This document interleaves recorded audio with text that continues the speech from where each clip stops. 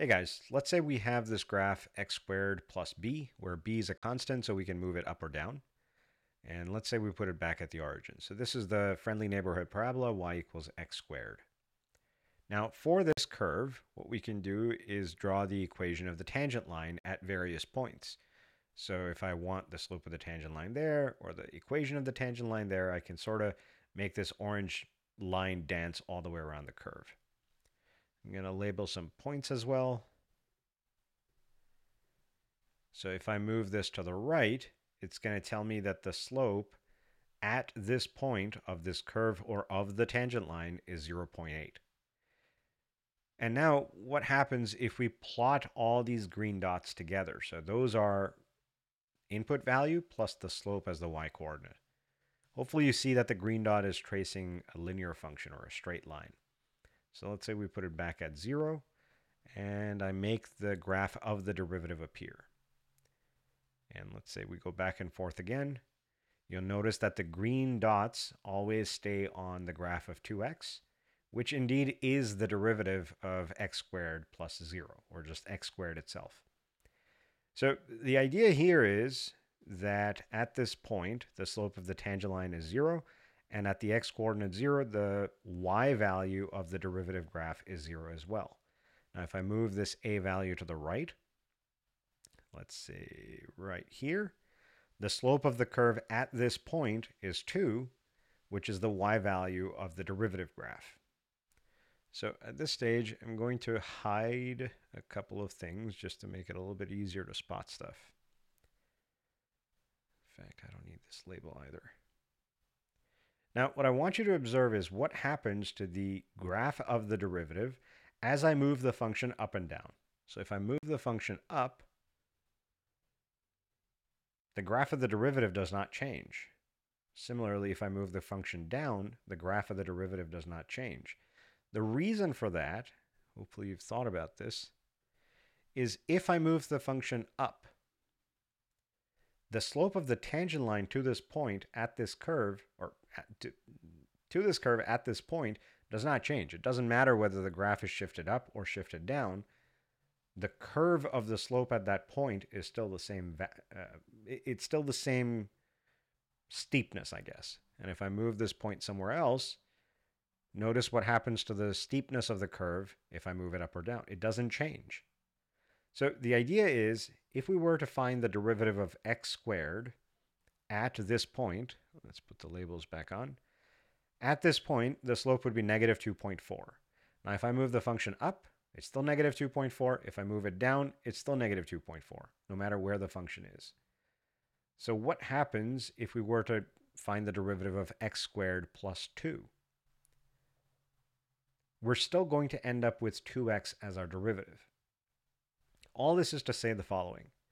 If we were to find the derivative of x squared, we get 2x. If we find the derivative of x squared plus 1, we get 2x.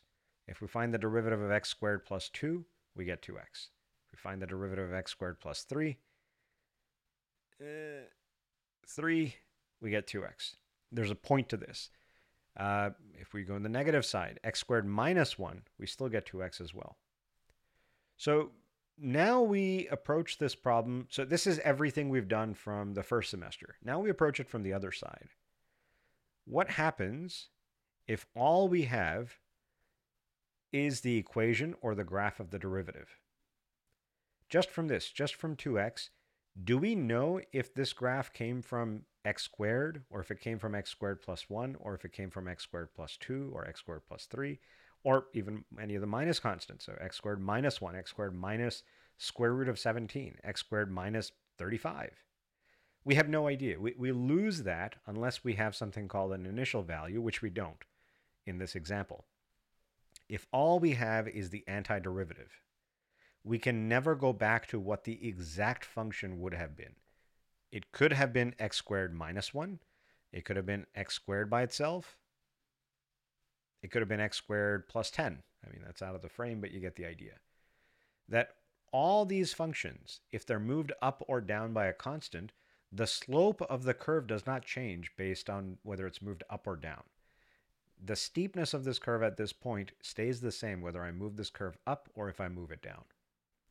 That's why when we find an antiderivative, we're actually finding a family of functions. We're not finding just one function that is the antiderivative.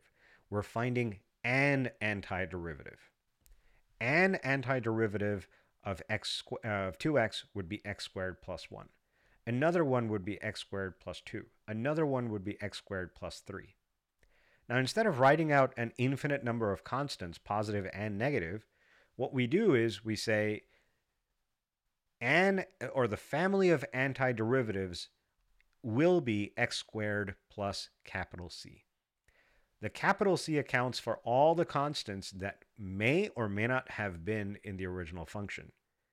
So if your capital C is 0, that's okay. Then your function just passed through the origin to begin with, and life is good. We move on. If your constant was 1, then that means that your function passed through 0, 1. If your constant was plus 3, then you move the graph up 3. But you'll notice that the slope does not change the entire time. So the idea of this plus c hopefully makes more sense geometrically speaking, that if I move this function up or down, the slope of the curve is not changing at different points. We're just changing the location of the function. Now, since we don't know from just from the derivative what the original function would have been, we say, well, it was x squared plus a constant. The constant could be could be a positive number, could be a negative number if it's moved down. Hopefully that helps clarify why there's a plus c at the end of antiderivatives when we find them.